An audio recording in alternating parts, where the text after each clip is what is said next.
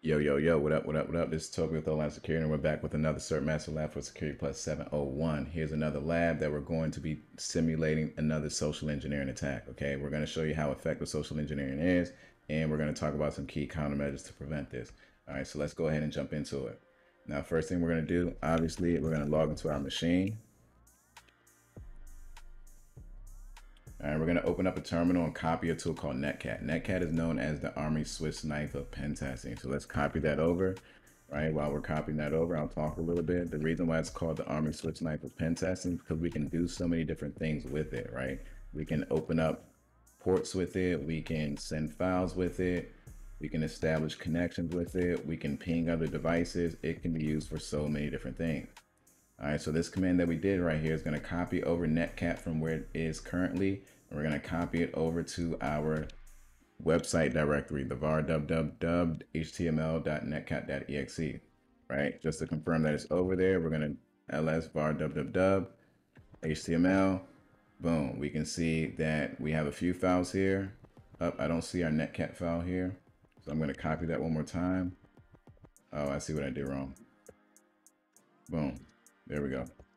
I'm gonna open that up, right? We can see the netcat file here. We can see this reverse shell.bat script. We can see this rs-dl bat script. We're gonna see what those are doing in a second. But remember, we're doing this command right here. We wanna copy netcat from where it currently is. Here, I'll do it over here. We want to copy netcat from where it currently is. It's under the user folder, which is, well, it's under the binaries folder, which is under Windows resources folder, which is under the share folder, which is under the user folder. So we want to copy netcat from where it is, and we want to place it under the HTML folder, which is under the www folder, which is under the var folder, right? And we want to name it netcat.exe. Cool, we got that over there. Now what we're going to do, right, we can take a look at these files right here, right? That's in that location. We can cat var www html reverse bat, right? So this right here is going to establish a netcat connection back to us, right? So what's going to happen is we're going to have our victim machine right here. Then we're going to have our attacking machine over here. This victim machine, we're going to get it to download this netcat.exe file, right? This right here is going to download the netcat.exe file. That's what this script is doing. Once they get it downloaded over here, we're going to use netcat to establish a session to connect back to us. So let's take a look at that. All right, before that, let's take a look at one more file, which is the rs file. So this file right here is going to download netcat for us, right? It's going to download netcat onto the victim machine. All right, so we're just going to take a look at it to see how it's working in real time. All right, so before we go over to our victim machine, let's start up Apache 2. Right, because that's going to start up our web service. That's going to make everything under this directory available for downloads. All right, so this directory var www.html, once we start Apache 2 up, it's going to make all of these files available to be downloaded. All right, go ahead, score that, get your points. We're going to start up the netcat listener. We're starting that up on port 7890. So that means netcat is just waiting for a connection. Remember, the victim is going to connect back to us. One of those scripts is going to download netcat onto the victim machine. It's going to download netcat onto the victim machine, and then another one of those scripts is going to force netcat to connect back to us. We're just waiting right here for them to connect. Now you got to think about it. How do we send them that? How do we get them to download that link? Well, that's going to be a social engineering attack. That's the part of social engineering that is going to persuade them to download that link. Here's an email that's going to be sent to them. And in the email, obviously you wouldn't just paste a link like this. You would have to hide it, embed it inside of a Word. They're going to get this email and they're going to download, hopefully, right? If we're the attackers, we hopefully want them to click on this email, and you're going to see what it does in a second. We're going to switch over to MS10. Let's log in as Jamie. We're going to go ahead and open up Firefox, and we're going to mimic them clicking on the link in this email, right? If they were to click on this link in this email, this is what would happen.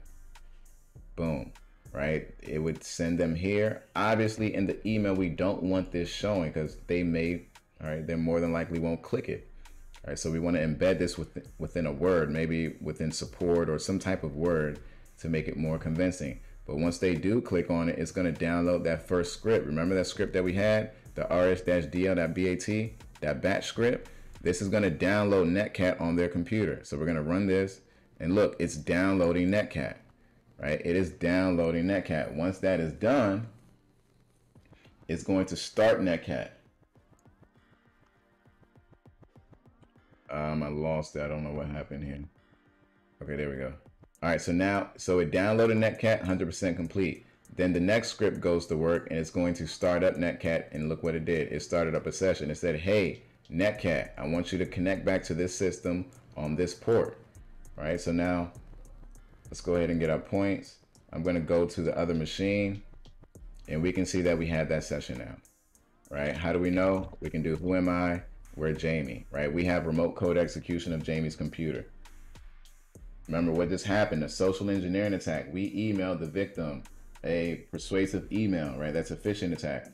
And in that email, we asked them to click on a link. That link downloaded one of our scripts. It downloaded one of our bash scripts, and then that bash script downloaded Netcat on their system. Then we had another script that told Netcat to connect back to us on our listener. How do you stop stuff like this? Well, one, no one should be clicking on malicious links in their emails, right? No one should be clicking on malicious links in their emails. Hostname we can see is MS10, right? And we should have some rules that are blocking scripts from running, right? Scripts, those malicious scripts, there should be some type of rule blocking that from running. All right, let's go to these questions. They're going to help us with some remediation control. So what is the best defense against social engineering, right? It is training. Training. Social engineering doesn't really take a lot of technical skills. We just have to be good people. We have to be a people person, right? We have to be able to create persuasive emails. We have to be able to understand our target and convince them to do things, right? So training is going to stop social engineering attacks. A social engineering attack is often long and complex. No, that is not true. They don't have to be long. They don't have to be complex. It could be a simple phone call where you're just giving me your social security number. Over here, it was a simple email where we convinced Jamie to click on a link. What technical defense would be a means to prevent the social engineering attack of this lab from being successful? Well, we want to block the execution of all unknown code, right? That code should not have been executed.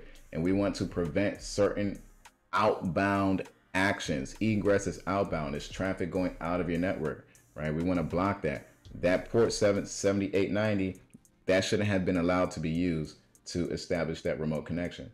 All right, what type of training enhances user ability to recognize and respond to situations? That's going to be situational awareness, right? Social engineering attacks originate only from the outside. False. It can be from the outside or the inside of your company.